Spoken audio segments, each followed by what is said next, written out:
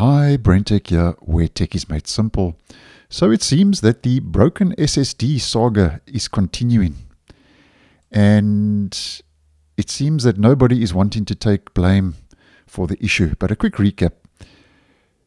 Apparently, according to reports, this update 506.2660 and this update 506.3878 on Windows 11 24H2 were reportedly breaking SSDs and causing corruption and data loss and so on.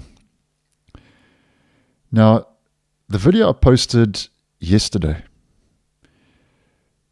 was regarding Phison publishing its findings regarding the reported issue.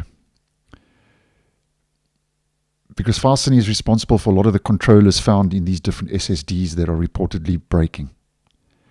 And as mentioned, Phison said no corruption could be reproduced. Check the video out, it'll be linked. So Phison is not taking responsibility.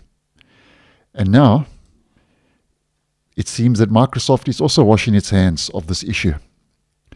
And just to recap quickly from Microsoft's side, as I've posted on previously, Microsoft said it was going to investigate. And now Microsoft has come to the conclusion that it has nothing to do with the problem.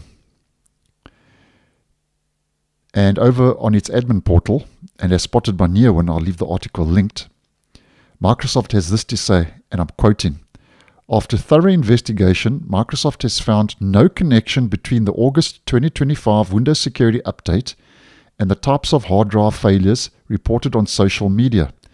As always, we continue to monitor feedback after the release of every Windows update and will investigate any future reports." So at the end of the day, both Microsoft and Phison, who are both key players, have now so-called washed their hands of this issue, saying that the issue is not their problem. So at the end of the day, whose problem is this actually? I don't know. Let me know your thoughts down in the comments. I'll be interested to hear. And obviously, if I get any more info, good or bad, just to keep us all on the same page, I will post and let you guys know.